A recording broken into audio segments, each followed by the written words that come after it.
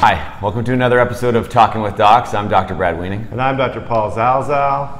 And I'm Dr. John Haverstock. Doctor? Doctor. Morning. Supposed to say doctor. So today on our episode we have a guest speaker who's going to talk to us about shoulders, a very, very common problem that we're going to try to get to the bottom of today. So John, we're talking about rotator cuff. Yeah. Very common problem? Super common problem. Okay. Let me tell you the format. We basically go with like the 3 W's. What is it? Yeah. What does it do? Yeah. What can go wrong with it? Yeah. That's actually 1 W. Yeah. And then what can we do about it? Okay. So what is it? So, yeah, great question. This is a super common problem. I see it tons in my office, family doctors, super common. The rotator cuff, I've got a little model here, is a group of 4 muscles, okay? And these muscles, kind of the reddish parts, start on our shoulder blade, and they travel and they turn into tendons. All muscles turn to tendons, and those attach to the arm bone, the humerus, okay? And these 4 muscles, their job is to just kind of balance the ball in the socket. It's a pretty small socket, so this is a group of tendons that balances things deep inside our shoulder, and we don't appreciate them until something's gone wrong. So just for the audience, this is a right shoulder model that you have. That's right. So Okay. This is a right shoulder. It'd be kind of sitting like this. It's very close to real life size, where this is our collarbone or clavicle, this is our scapula or shoulder blade, and then this is our humerus or arm bone, and it's kind of just truncated there. So for the kids doing their high school projects, the 4 rotator cuff muscles would be? So there's a little acronym, SITS. Supraspinatus is the top one, probably the most common to have a tear. Infraspinatus goes behind the spine, teres minor, and then subscapularis. Okay. Flexing a lot of Latin there. There we go. Okay. So when someone comes to you in your clinic or in your office or at the family doctors, what are they showing up with? They're showing up with pain? They're showing up with pain, yeah, absolutely. Okay. Pain is the most common symptom. Usually it starts out of the blue for most people. They just say, you know, they might attribute it to something, reaching or some yard work, maybe sports, but it's usually coming out of the blue generally, and it's very painful at first. Okay. My wife had a problem when she was carrying our baby around a lot. Yeah. She's developed rotator cuff tendonitis. Why don't you do your share and carry the baby a bit? I had bilateral rotator cuff tendonitis. Yeah, I'm so sure you can did. do the lawn. So John, who gets it? Are 12-year-olds in your office, or are they 80-year-olds, or is it a little bit of everybody? You know, it's a little bit everybody, starting probably in the 40s as a generalization. Okay. It gets more common as we get older for sure. Okay. Pain at rest, or only with activity? Mostly it's pain with reaching and overhead activities. Yep. But as the first flare of pain happens, people have a lot of trouble sleeping, laying on that side. Right. And it's pretty constant for the first weeks until they start those basic treatments. Okay. Okay, so we call that basically rotator cuff tendonitis. Yep. That's a common term to use to describe when you get some inflammation of that rotator cuff. Absolutely. And that can progress or be similar to a tear, okay? So there's lots of different things that can affect the rotator cuff, but it's kind of like just a continuation from tendonitis, inflammation, to some variety of tear. Okay, I guess it's important to distinguish if you've got a tendonitis or a tear. Yes. So they will both feel the same. The best way to distinguish is to get an ultrasound of your shoulder. Okay. So that can help us decide which is it? Is it a partial thickness tear or inflammation or a full thickness tear? Okay, so ultrasound's a good test. Yeah. Did you get an x-ray? I would get an x-ray if it's kind of lingering, you know, and people say 45, 50 and over. I think it's part because sometimes we'll go for a while and we won't realize that there's actually some arthritis going on in addition to this rotator cuff pain. All right.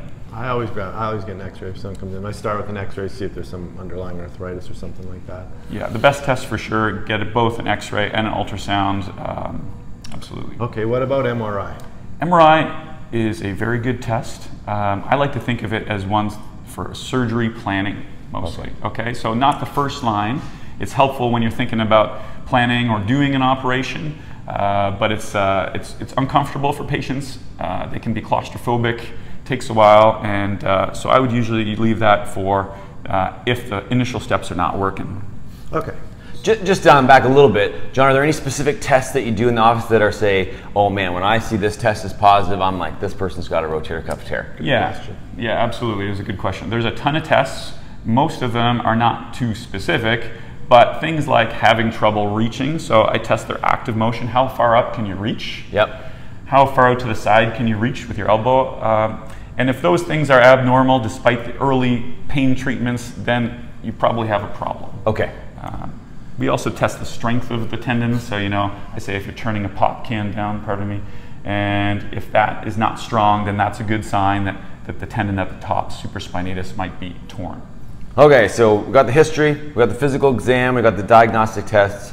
Where do you start for treatment?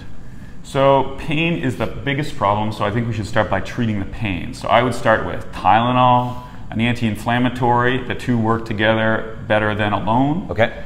And then physiotherapy can help a ton. So I would get in to see your physiotherapist within a week or two, self-refer, see your family doctor. Those are the super important things. And we're big advocates of physiotherapy. In general, I think for most orthopedic problems, a great place to start. Yeah, especially with shoulder stuff, I think physiotherapy is really important. I agree. I start that right away. Absolutely.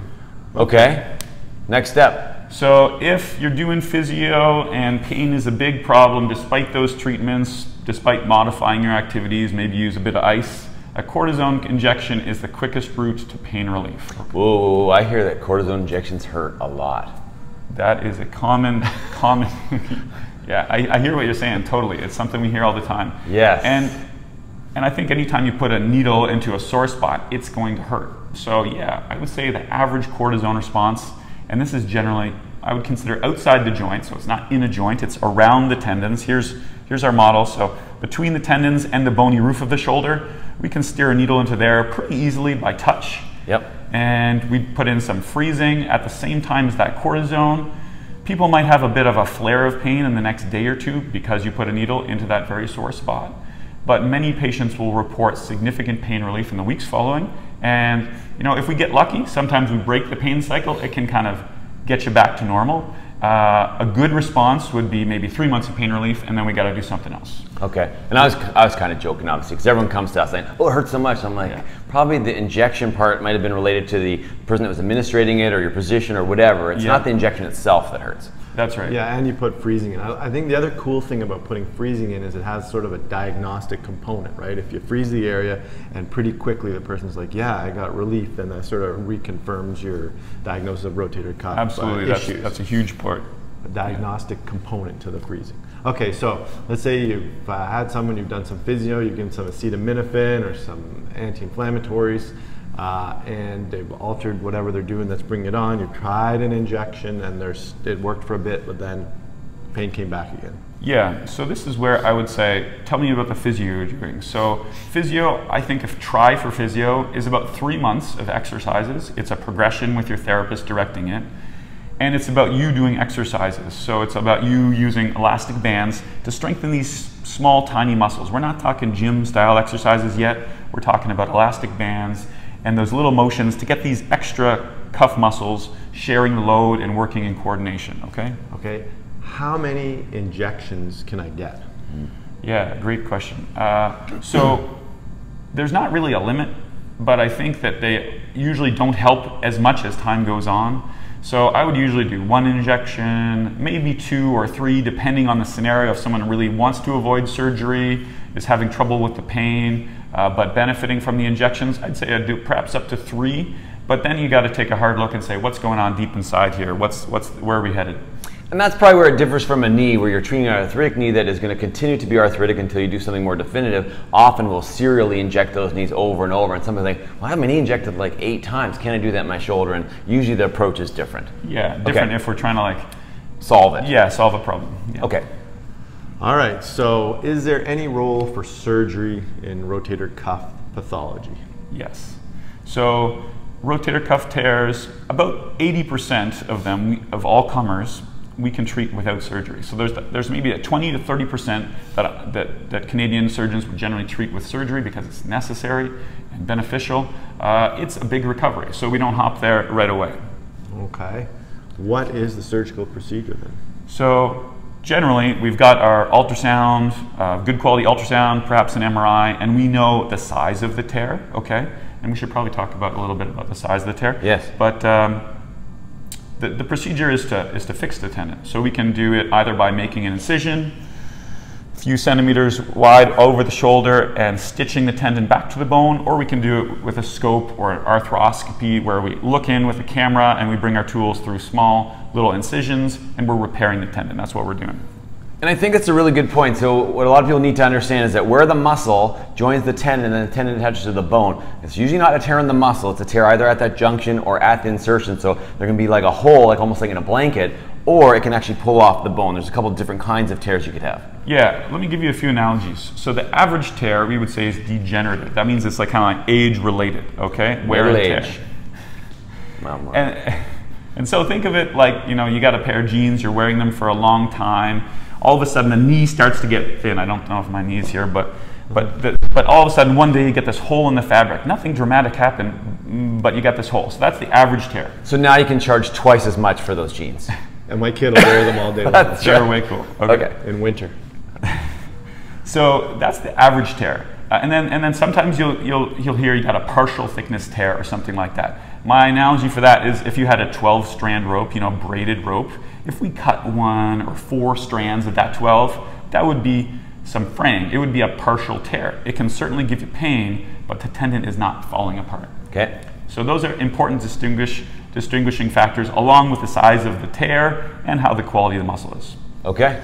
Cool. All right. Now you mentioned open procedure or arthroscopic procedure. So let's say I'm a viewer and somehow I paid attention right up till this point, and I'm wondering, should I have my rotator cuff repaired open or through a scope if it comes to that? Yeah. You know, generally we haven't been able to prove there's a lot of difference in the number scales we've got, and the old-fashioned mainstay would be open surgery for sure.